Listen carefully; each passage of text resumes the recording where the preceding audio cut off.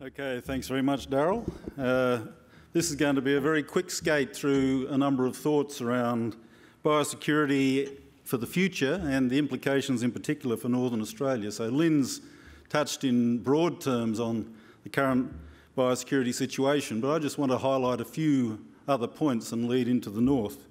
So clearly we understand what biosecurity is about. It's about the management of risks to a range of sectors focused on pests and diseases that we don't want in Australia. But if we think about the biosecurity itself, it's an outcome we're trying to achieve, but it's also a system, an interacting system that, again, Lynn touched on some of the elements of the system.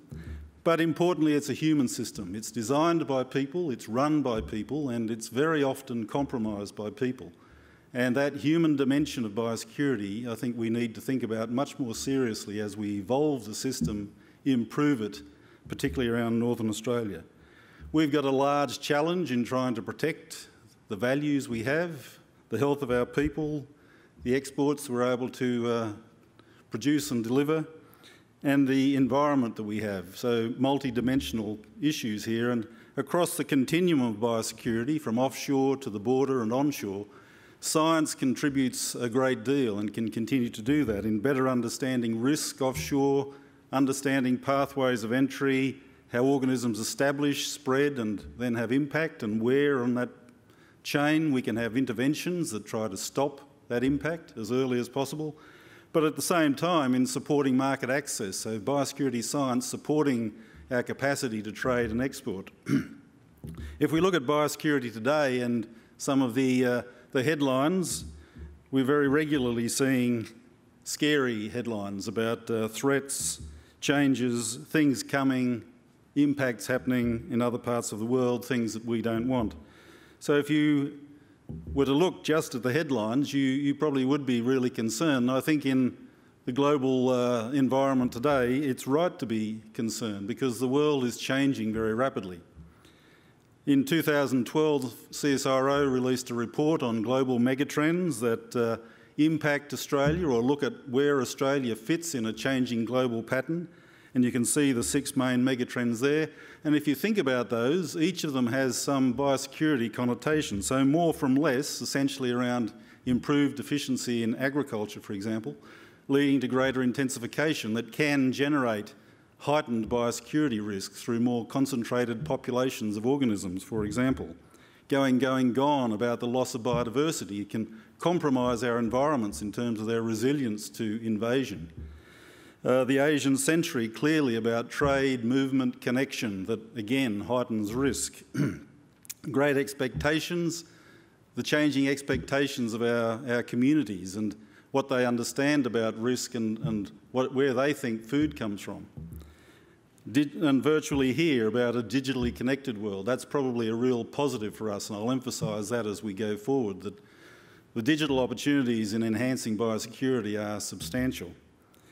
So that report led us just over a year ago to work up together with our partners in Animal Health Australia, the Plant Biosecurity CRC and the Invasive Animals CRC, a futures report on biosecurity, Australia's biosecurity future, preparing for future biological challenges. We did this report through wide consultation with about 60 organisations across the country, lots of interviews, lots of workshops, and tried to pull together a similar megatrend analysis around the biosecurity megatrends. And we came up with 5 and then explored those by looking at a series of mega shocks and scenarios around those shocks and how we might currently respond. You can see we identified 5. Appetite for change is clearly about the growing requirement for food, increased agricultural productivity, and driving intensification that I said earlier can drive increases in either new or increased biosecurity risks. The urban mindset is essentially about the growing disconnect between where most of our people are and where most of our food and agriculture is. The lack of understanding of biosecurity risks from urban populations and the growing peri-urban suite of peri-urban agriculture that brings its own set of risks. On the move is clearly about connectedness. Australia is no longer an isolated island. We're hugely connected, and that's growing through shipping, containerisation, people movements, each representing a potential biosecurity risk. The diversity dilemma is similar to what it was in the megatrends analysis. It's really about how biodiversity underpins the functioning of many of our ecosystems, and invasive species, whether they impact in agriculture or the environment, can compromise those systems and potentially facilitate the establishment of organisms we don't need in the country. And the efficiency era was the fifth one. And this is really about changing patterns of investment, loss of expertise in certain areas, and if you look across the spectrum of biosecurity in Australia at the moment, we're seeing dramatic reductions in capability and capacity in biosecurity, which is unfortunate. But at the same time, the efficiency era is bringing a dramatic rise in technological opportunity to deal with smarter biosecurity systems. So they're the five trends that we came up with, and you can read the full report if you wish. It's on our website. In the report, we didn't provide solutions to all those areas. What we did was pose a series of questions because we wanted to keep the dialogue going, but we posed those questions under headings of policy, science and technology, communication and engagement.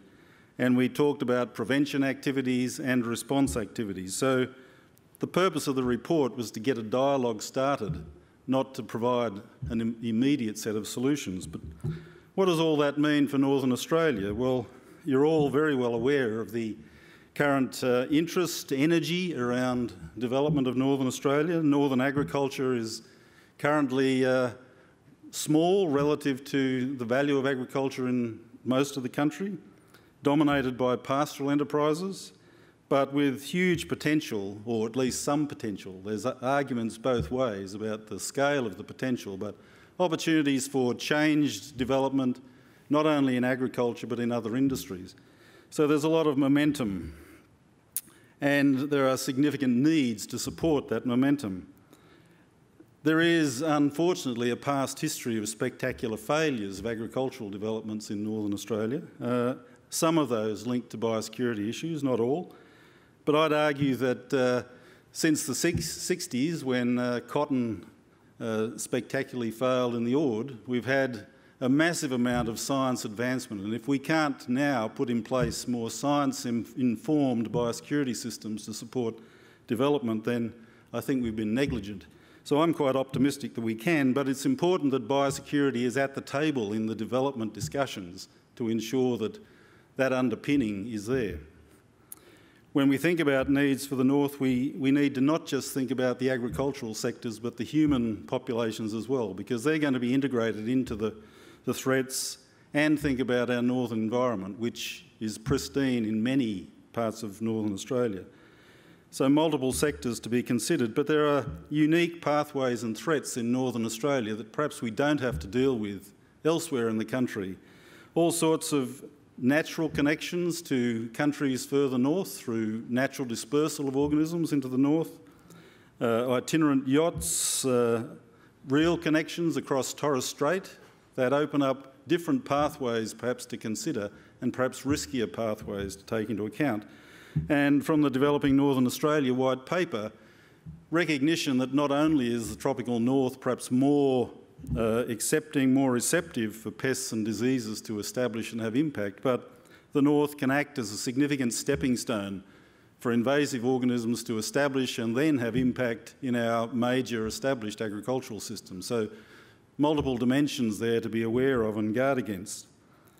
Development in the north will bring increasing threats and susceptibility, so the connection of Northern Australia to neighbouring countries and the trading and so on that goes on between those countries in a relatively unmanaged agricultural biosecurity context relative to our own rises risks offshore that we need to take account of. The scale of movement of goods and people and the movement of equipment and people associated with development in itself raises risks of likelihood of entry. Increasing densities of people, livestock, cropping, whatever, increases the chance of those pests and diseases establishing and spreading if we're not on top. And then changing climates change the whole dimension around the potential of certain organisms to establish in Australia. So all of those aspects mean that we need to be ahead of the game in thinking about those threats. It doesn't mean we say northern development shouldn't happen. Australia's been really well served for 25 years now by the North Australian Quarantine Strategy, NARCS, that was set up specifically to deal with the biosecurity risks of Northern Australia. Targeted surveillance, really focusing on the risks around Torres Strait, for example. So NARCS, I think, has been a great success, but in this evolving era, we really need to see it bolstered through smarter technologies, engagement more broadly with the community and industries, and enhanced capacity in state jurisdictions that are obviously present in Northern Australia. A couple of case studies to illustrate. One is the classic case of sugarcane smut, a fungus that affects sugarcane in Southeast Asia. Australia was historically free of that disease. In 1998, a tiny area of sugar growing in the Ord River, which had not had sugar before, became infected by sugarcane smut that was blown in from somewhere in Asia, almost certainly Timor, Indonesia. Established, created a hazard there, but within a short number of years arrived and impacted on our main sugar production area and led to a significant loss and significant transition that had to be undertaken to deal with that. And that's a good example of this stepping stone risk that Northern Australia might pose. So that's a clear case study that illustrates what we need to take account of. Another one that's perhaps more related to human health, but is nonetheless a biosecurity risk linked to invasion of novel organisms, is mosquito-vector diseases and new mosquito vectors spreading in Northern Australia or arriving in Northern Australia. The Asian tiger mosquito is something we absolutely don't want in Australia. It's in the Torres Strait now. A good job is being done at holding it at bay, but we need more sustainable solutions to keep that sort of threat out of the country. Lynn highlighted marine biosecurity. I just wanted to emphasise the vulnerability that is there. We've got a huge coastline. We've got a number of invasive marine organisms, and with growing development of Northern Australia, perhaps new port developments, more shipping, more movements, the risk to our marine estate is also growing. I don't think there's enough going on to protect it at the moment.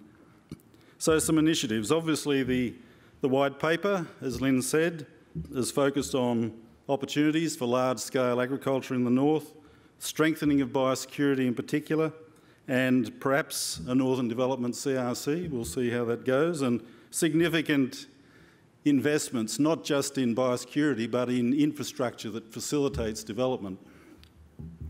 Likewise, in the Agricultural Competitiveness White Paper, a number of foci there, and again, significant investment, particularly the $200 million to enhance biosecurity surveillance. These are great initiatives that will really improve the situation.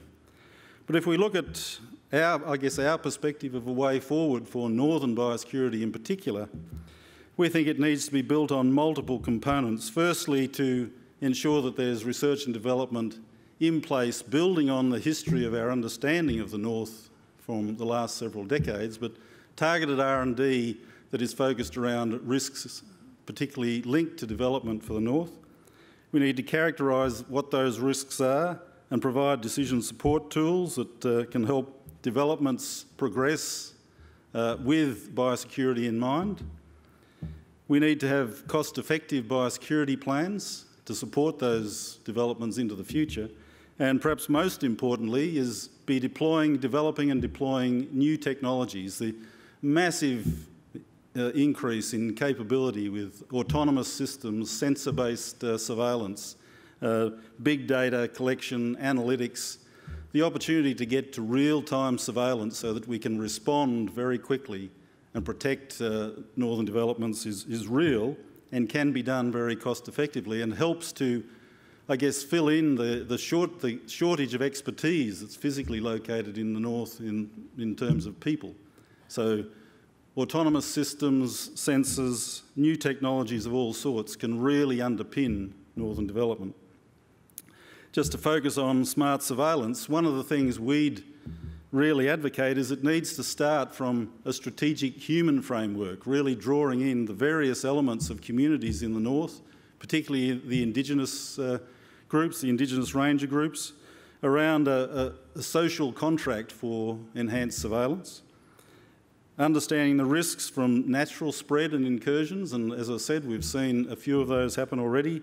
We're already well advanced with developing a tool that helps us understand those risks from wind-borne incursions in particular, a tool called TAPIS that we're developing jointly with the Bureau of Meteorology that will be very valuable for the north. Fully utilising autonomous systems, as I said, and thinking something like the Sense-T system in Tasmania, sensorised Tasmania, that for Northern Australia would seem a bigger challenge, but something that should be doable. And then adapting all the other tools, particularly social media tools, that can underpin responsiveness and engage as many facets of the northern community as possible in understanding biosecurity risks, surveillance and response. The outcome there would be government, industry and community all interacting in this shared responsibility that Lynn talked about. So if we think about biosecurity risks for Northern Australia, I think we should think about needs rather than risks. So we know there are risks, but I think they can be managed, or we think they can be managed. We need to see collaboration across jurisdictions, industries and the community, and I think that sense is really starting to mobilise. Carefully assess the risks, do whatever we can to preempt those risks. So surveillance, preemptive responses to nip those risks in the bud early. Integrate infrastructure into developments rather than seeing developments happen and then biosecurity thought about as an afterthought or responding to a crisis. It should be there at the start. Applying smart technologies and seeing biosecurity as insurance for northern development, not just more red tape. So a couple of final messages. Biosecurity is about investment in long-term sustainability. Done wrong, biosecurity is always going to be generating risk. It's going to be the source of uncertainty, risk, and development and investment doesn't need uncertainty. Done right, biosecurity can be a real enabler of development, establishing and maintaining access to markets, supporting trade, and supporting sustainable economic returns. And it's really biosecurity done right that we need to aim for northern development. So thanks very much.